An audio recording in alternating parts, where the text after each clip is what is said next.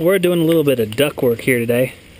I'm taking out an old return duct because there's too much infiltration on the negative pressure side of the system. You can see all the dirt's built up on the inside of it from all the years of it just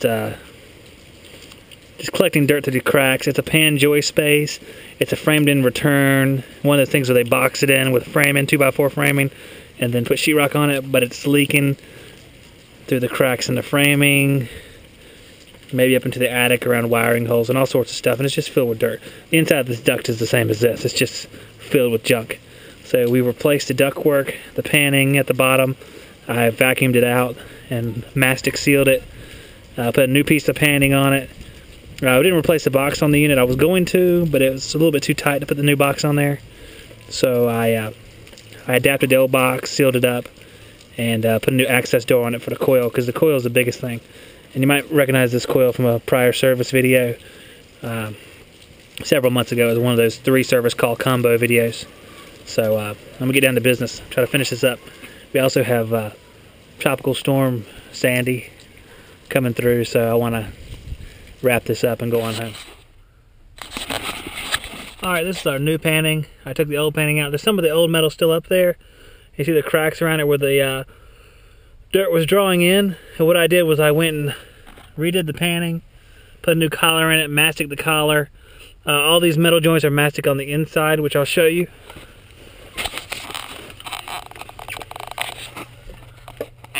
Mastic on the inside around the joints. So we're all ready. Up in the cavity up there is where the framing is built. And the sheetrock around it is also leaking air from the ambient. Well, I wouldn't say ambient, but other areas which are not filtered. So I'm going to seal that up with metal, turn it basically into a metal plenum, and then mastic that too. As for right now, I'm going to go ahead and run this return duct, which is brand new and clean, over to the air handler, which is right there. Here's our evaporator coil for this train in air conditioning mode. I'm going to spray it down a little bit with some coil cleaner. What I'm going to use, let's see, where is it at? It's Rector Seal, Clean and Safe, condenser and evaporator coil cleaner. It's nice to coils, and it just rinses off when I put it in AC. What I'll do is I'll spray this thing down real well. I'll hook the return duct back up, and then I'll turn the AC on for a little while, and then we can finish the other work after that. That way it'll rinse off, and we're good to go. But this coil's funky. It's always funky. The actual fins are falling apart. It's had so much stuff on it over the years. So, I mean, it's just beat all to hell. And my advice would be that if you're not going to change the system, you change the evaporator coil. Once PM comes around in about a week or so, we'll know exactly what this system is putting out as far as BTUs, and I guarantee it's very bad. I'm very confident about that. So I'm going to go ahead and clean this coil, and then we'll hook up the return duct. Be good to go.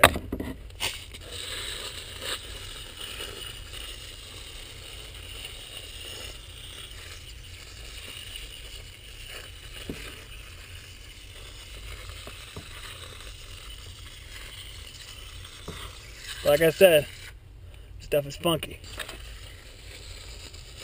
It's hard to get in around the components here.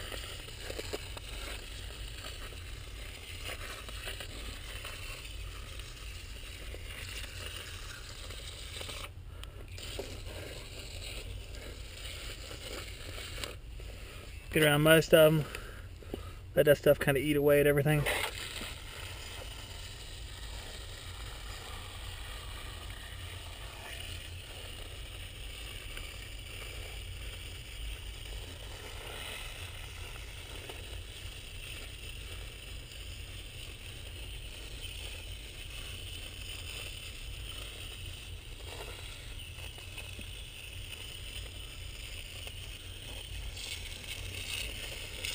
Get some of that funk.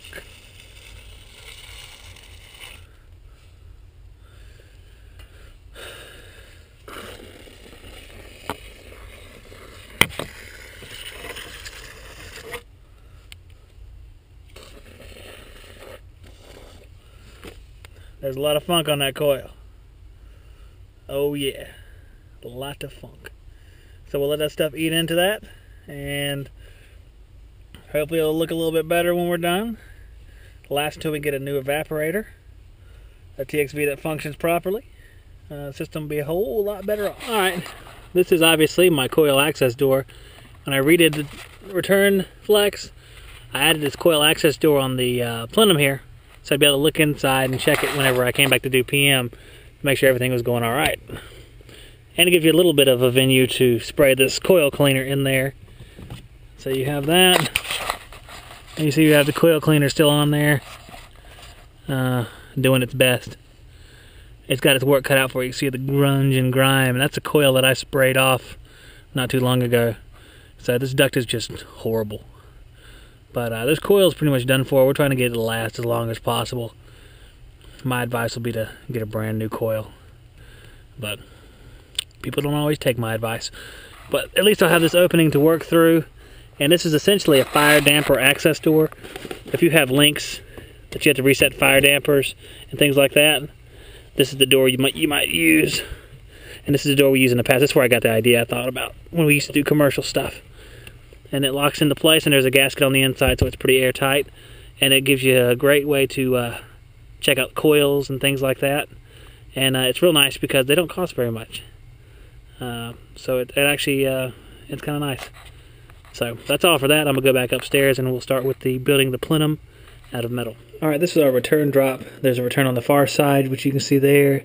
A return on the near side, which I've taken the door off of. You can see the dirt build up inside of here. There's a lot of dirt. The duct was like that too. There's our new stuff down there. Looking very nice. That's where I mastic it so far. I gotta vacuum out the rest of the stuff. You can see all the cracks there where air can infiltrate. So we're gonna seal it up just like it was a metal plenum. The first step is I'm going to vacuum it all out and get it prepared for the metal. Okay, I measured my first side here. Basically, I'm gonna take all these stud spaces and come on the face of them and fill in metal. So I measured my first side, and it's 15 1/4 across by 32 3/4. So I'm gonna go ahead and put that piece of metal in there, put this crown facing out so I can flatten it out, and that'll be our first side, and then we'll take a look at it. See how it works. Alright, there's our first side, and we'll fill in around the edges with mastic. We may not mastic right there. I will mastic right there. I may not fill in metal right there because it's very easy to get in and mastic and fill up. The parts that are hard are the nooks and crannies. So we'll put another metal sheet right here across this side, and then we'll fill in the back side and the front side here underneath, and then take that filter grill off and make sure everything's sealed up over there. And then we'll mastic the whole thing, see how it looks. Alright, our plenum is all finished and sealed up. The other return grill's in there, sealed up again. The return filter is now facing the correct direction. I actually had to vacuum it off a little bit because it was so dirty, believe it or not. Oh my gosh. Everything is mastic sealed. All the joints are sealed up about as good as I can possibly do them. What I'm going to do now is I'm going to vacuum off this return grill. Then I'm going to take this aero tape, which is this foam tape, cut it in strips and go along the back side of the return grill so that we can have a nice flush seal. Because you see how much dirt's packed in there? Well, it was the same way on the other one. Actually, it was a little bit worse on the other one. So it's obviously trying to draw air around the return grill and around the filter. Enough times that the filter being plugged and the blower will try to find air anywhere it can, especially a torquey blower like the one that's down there now. It's going to pull air from wherever it can possibly find it. That's why you have air whistling through cabinet doors on air handlers and on where the line set goes through the air handler. Anywhere where there's a hole, it's going to try to grab air from that hole. And the dirtier the filter is, the more air it's going to try to grab. So that's what we're up to here. I'm going to go ahead and do that and get it in place, and then we'll be done. Going to measure out our tape here from where the indent starts all the way down. Let's see.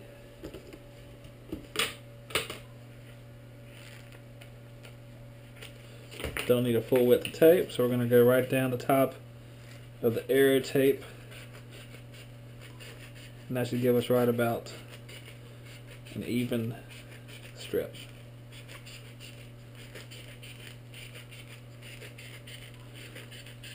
And this should give us extra bit of protection for what to do, let the filters go too long, or it's always going to draw air even if the filter's clean.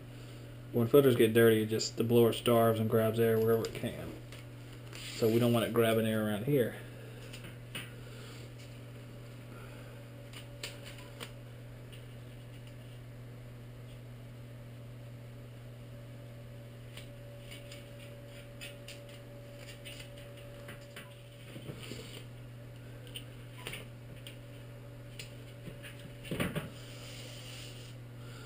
Alright, now we can locate our screws.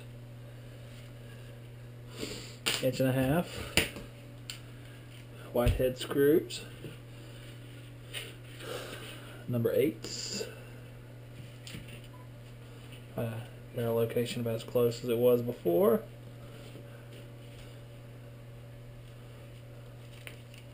Make sure we're angling in to pull it in. There. They'll cinch it up tight.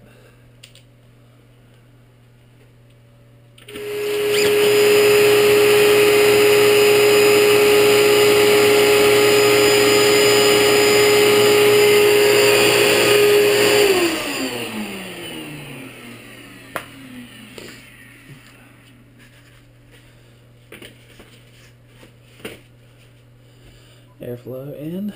Just turn back the clock a week on that one.